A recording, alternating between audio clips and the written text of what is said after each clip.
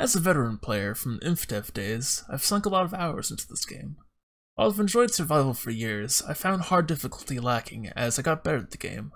Combined with changes to the core mechanics of the game, this issue eventually led me to use command blocks to augment my vanilla experience. With the release of datapacks, I'm now able to share my expert mode with all of you. Here, you'll find time cards to each section of this guide. Please skip around if you need to, and enjoy the datapack. Welcome to the crafting portion of this guide. This is the enchanted golden apple recipe. This actually used to be in the game until Mojang removed it. Instead of searching through dungeon chests, you can create the apple if you have the resources to spare. Next up is the Totem of Undying. This recipe offers an alternative to the woodland mansions if you have the skills to kill the ender dragon repeatedly. Now, turning nether wart blocks back into nether wart isn't exactly expert mode material, but it's such a small change that really should be part of the vanilla experience, so I snuck it into the data pack regardless. And here's the good stuff.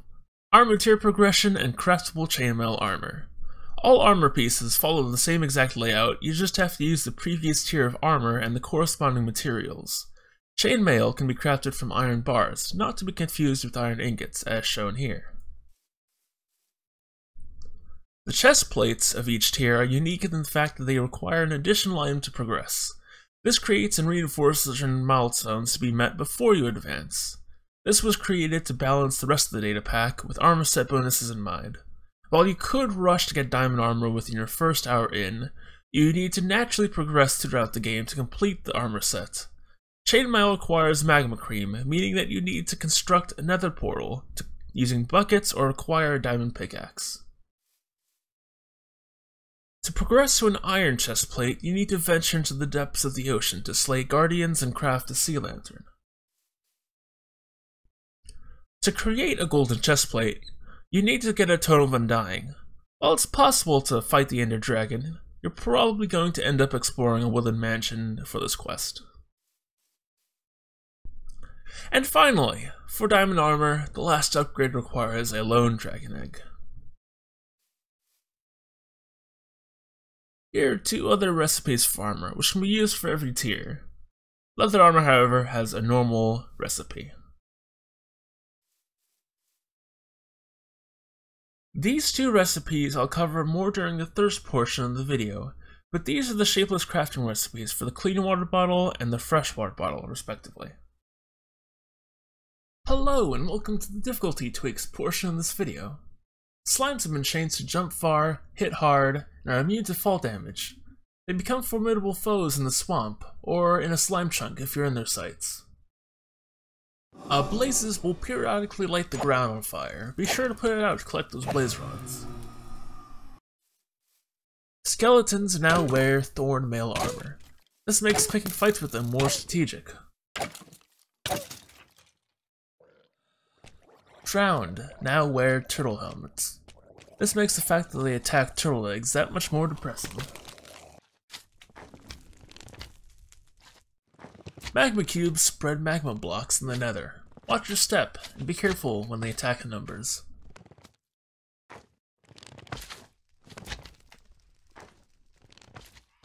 Phantoms inflict blindness when they attack. Using shaders is highly recommended with this, but not explicitly required. Look at the spectral arrow buff for a counter to this.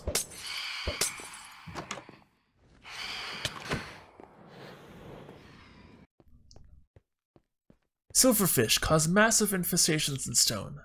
Careful what blocks you mine. The video for this example is quite long, so feel free to skip ahead.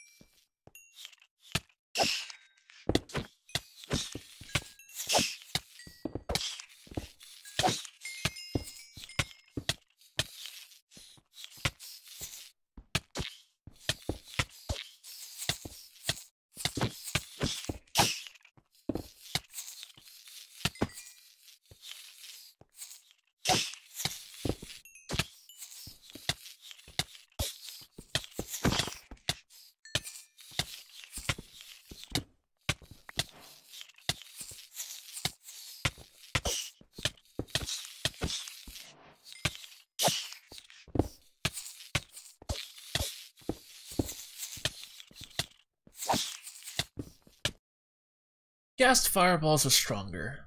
Armor set bonuses are recommended, along with blast protection. Gas are also resistant to all forms of damage.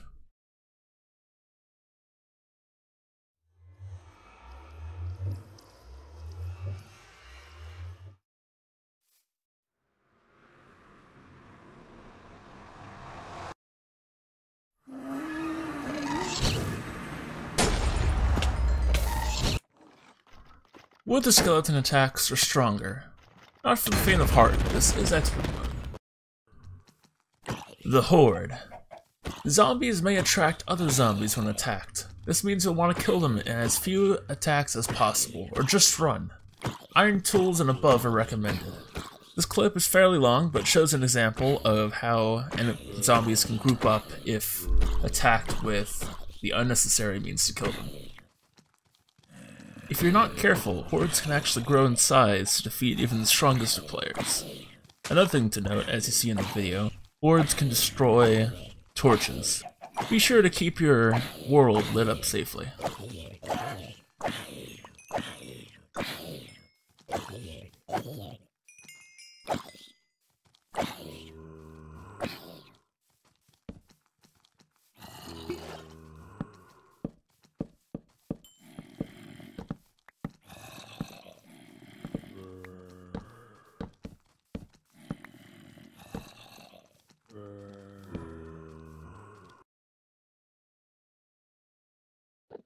Endermen carry a lone obsidian around with them.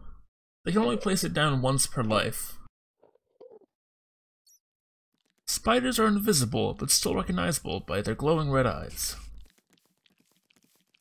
Polar bears aren't pushovers. Don't mess with them, especially next to their cubs.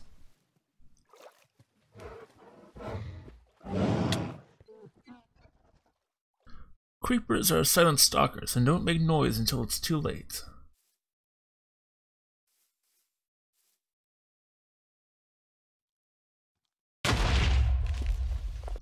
Witches can cast short-range magic attacks. Don't let them heal back to full.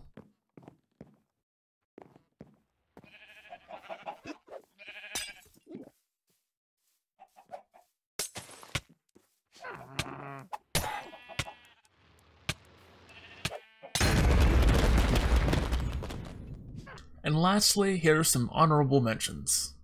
Vexes briefly apply levitation, making evoker fights harder. I recommend golden apples. Evokers are tougher, the wither is tougher, and bats no longer are passive mobs, and they can bite when close. They also have a 20% chance to drop a random seed when you kill them. Almost forgot, there's also the damage tint. As you get hurt, you will also experience a redness around your screen and your vision. As your health gets lower, this will become more apparent. So this is the maximum tint, although I'm healing now. And this is it going away.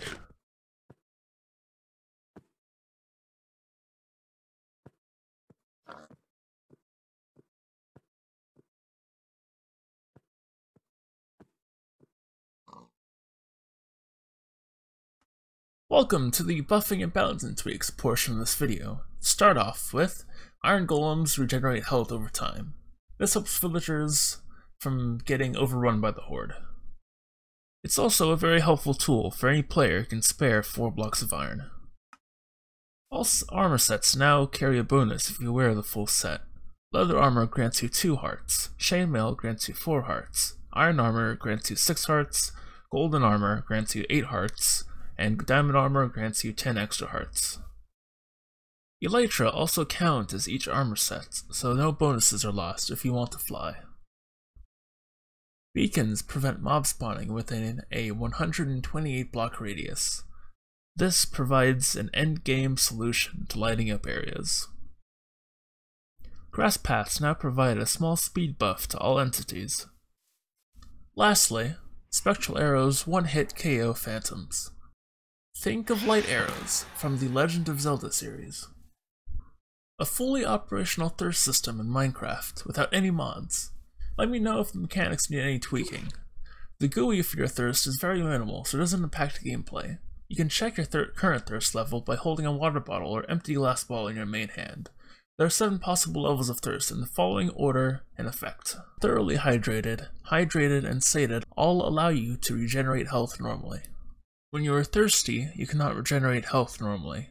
Potions, beacons, and golden apples will still work, however. When you're parched, you cannot regenerate health normally, and you are slowed. When you are dehydrated, you cannot regenerate health normally, you are slowed, and you have mining fatigue. And finally, when you're withered, you cannot regenerate health normally, you are slowed, you have mining fatigue, and you are withering away. The whole system is pretty lenient for time management, while offering consequences dire enough to warrant heed. The first 3 levels act as a buffer before bad effects start happening. Each level, without any drinking, lasts for about 2.5 minutes.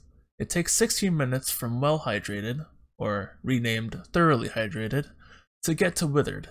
This allows for uninterrupted exploration without the need to carry a shulker full of water bottles around.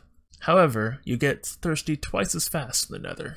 Speaking of which, you should probably know that you can create bitter drinks to quench your thirst. Hopefully you don't go around drinking water from just anywhere. Water bottles from any water source in the world will provide the lowest amount of water. You can clean your water by crafting your water bottle with a torch. This clean water bottle will provide twice the potency of normal water. You can combine an empty bottle with a snow block to get fresh water, with double potency of clean water. In future updates, I'll be looking to add juices into the game, which would provide a food aspect for your hunger bar as well. Thanks for listening to my guide. Be sure to check out the Planet Minecraft post for more information such as future updates or bug reports and how to fix them.